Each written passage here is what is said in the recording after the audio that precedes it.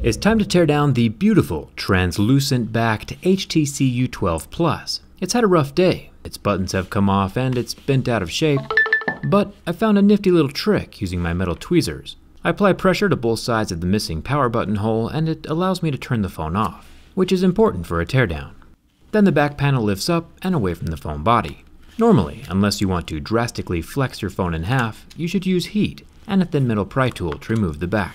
I'll use a plastic pry tool to unplug the fingerprint scanner ribbon cable, and the translucent blue glass is released entirely from the phone. It has that gradient effect going on where it's more clear in the center than it is on the outside. This gives us a pretty good look underneath the glass into the phone, and it seriously looks awesome. HTC has added a decorative loincloth over the battery with a nice printed circular design. This is just a decoration and has no functional value. The NFC is functional though, and that wraps around the upper half of the phone, above the plastic. There are 8 normal Phillips head screws holding that top plastic in place. I'll remove those screws and pull it away from the phone. It has the gold contact pads on the back that allow the NFC to communicate with the motherboard. The next thing is to remove the decently sized 3500 mAh battery, unclipping the Lego-like battery connector from the motherboard along with both of the charging port extension ribbons. Thankfully, the whole battery can pull out and away from the phone body. Not a whole lot of effort is needed. No magic pull tabs, which is totally fine as long as that adhesive doesn't have a death grip. Another thing that's removable is the SIM card tray, which conveniently has an expandable memory SD card slot. Bonus points for that.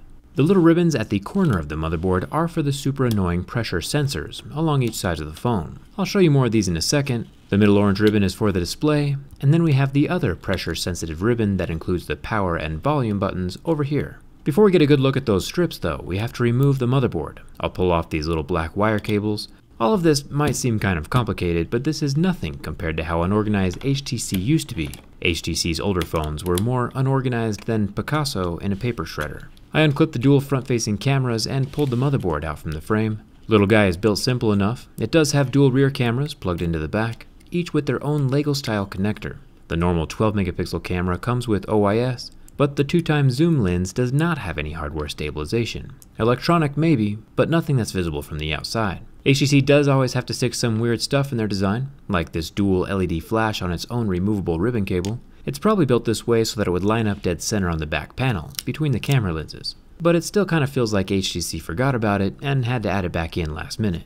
I reattached both rear cameras into the motherboard like little Legos, and HTC is actually one of the first companies to put 4 cameras into a smartphone. Huge thumbs up for innovation, but my favorite was 2 years ago back with the HTC 10, when they added optical hardware stabilization to the front-facing camera, which was also a first. This year that front stabilization is no more, but we have 2 identical 8 megapixel cameras now, win some, lose some.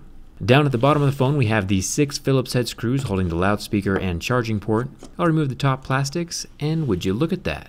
Instead of a circular coin vibrator like we've seen in the past on HTC phones, they're using a rectangular Taptic engine like we saw inside of the Pixel 2 and basically all of the iPhones. Some people really care about their vibrations, and Taptic motors are top of the line for vibrator fanatics. Loudspeaker comes out next. This is one of the 2 stereo speakers. HTC counts the earpiece as the second one. It has the same gold contact pads on the back for communicating with the phone. And finally the charging port. Super tiny little guy with a blue rubber ring around the tip to help with that IP68 water resistance rating inside of the phone. It's fun that HTC has accessorized their internal coloring with the blueness of the back glass panel. Now let's talk about one of the biggest flaws in HTC's design, the pressure-sensitive buttons and squeezable sides. If you remember, the buttons aren't actually buttons, they are little unmoving protrusions in the phone frame that can come off if persuaded. And once that button is off, the button's function is unusable on the phone, unless you know you carry around a spare pair of tweezers like I showed at the beginning of this video. Who doesn't have one of those? The pressure-sensitive ribbons are the electronic components that capture each short and long squeeze of your hand through that soft aluminum. They run along each side of the phone. Each side is essentially the same. I'll pull off this long plastic protector and then start working on removing the ribbon. The problem here is that it looks like HTC has permanently adhered the ribbon to the frame of the phone, making button replacements or squeeze motion replacements impossible, without replacing the whole frame anyway. Even while attempting to be gentle, my ribbon was torn, and portions of the contact pads were left attached to the frame, rendering my phone unusable. You never realize how often you use a power button until it's gone. Here's a close-up look at the contact points remaining on the inner side of that metal frame. Normally in a teardown video, I would assemble the phone so that it's working after I'm done. It's pretty annoying that something so inexpensive and common as a button is rendering my $800 phone useless. To make matters worse, the screen of the HTC U12 is permanently glued to the frame of the phone, and would be very difficult to harvest for parts, so reclaiming any value out of this phone is going to be difficult since those buttons are gone. The HTC U12 Plus is currently in the lead for the least repairable phone of 2018, but at least the charging port rubber matches the back.